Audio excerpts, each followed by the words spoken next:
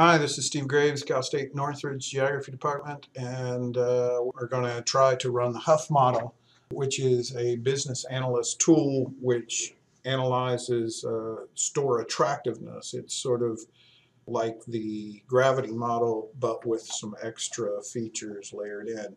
I'm going to use the business search tool here to find hardware stores, and it should produce an enormous number of hits, but what we want to do is to narrow these down. I'm going to just select OSH and do it best and true value stores, just 3. That leaves us with a far lower number down from the 373 that were found earlier.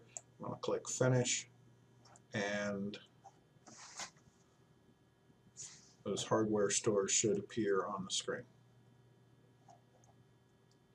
Turn the base map layer off to help things run more quickly. Deselect everything and make the markers easier to see.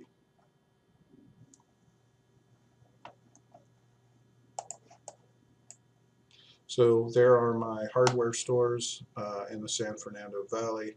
I'm going to select just the hardware stores within my trade area here, though that may not be as realistic. Selection, select by location, select the hardware stores that are inside my source layer, which is the study area that's selected. Apply. Okay. Now we want to go back to trade area and create a new trade area. Click Next. Select Huff equal probability. Select Next. Hardware store.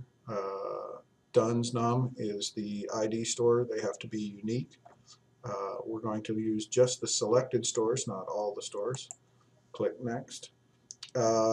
We have a couple of things here. The distance coefficient, which is a measure of drag or attractiveness to the store, and it's a negative because the further you are away, the less likely you are to go there. We can assume that the employee number is an attractive thing, so that you would like to go to a store with more employees, especially a hardware store, so you can get help. And if we want to keep things open, sales volume is an important thing. Click Next. We're going to call this hardware SFV, and we're going to create reports. Next, what do we want to know about these people that live near our stores? We may want to find out how much they spend on sports and leisure or electronics, that sort of stuff. But we may want to find out something just more standard about them, like the demographic and income profile. So I'm going to click over here and click Next and have it create a PDF for me, and click Finish. And what this is telling me is that some of these stores are far more attractive than the others. Some have a much lower attractiveness.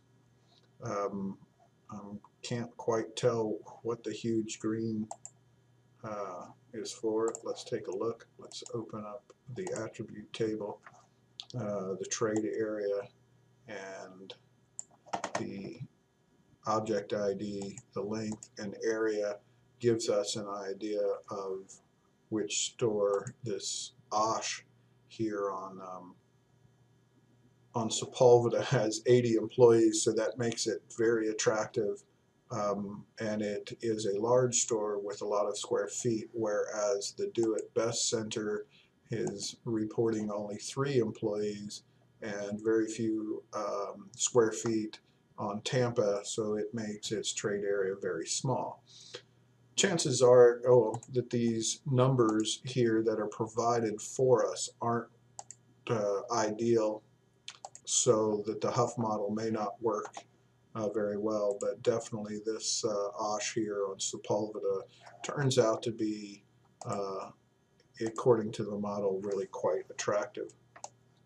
I'm going to minimize this and see if we can find that store.